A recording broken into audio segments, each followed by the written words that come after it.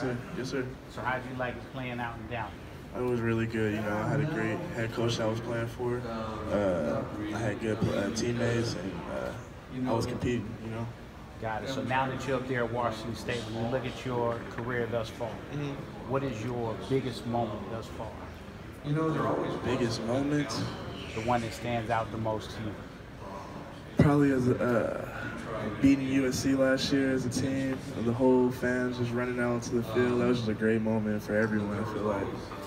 Yeah. And do you remember your first interception? Yes, I do. I do remember it. Walk me through that. Okay, so I actually had an interception my freshman year too against Oregon, but it was a 2-point conversion interception, so I guess you don't count that.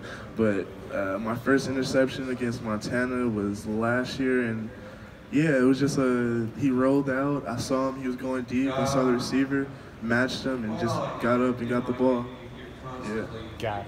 So at Downey High School, did you play any other sports beyond football? Track. Track, okay. Yeah. What events? 100, 200, 4x1. Yeah. And then when you look, when did you first start playing organized football? When I was younger, like, I think I was 7 years old. You remember which park you were playing at and practicing at? Oh, gosh. I think it was Sims Park in Bellflower. Yeah, I played for Bellflower Broncos, so. Okay. Yeah. Bellflower Broncos. And then right now, what are you studying in the school? What's your favorite subject or genre? Right now I'm studying human development, and I'm a minor in sports management. I really want to get more into sports management, though. Yeah.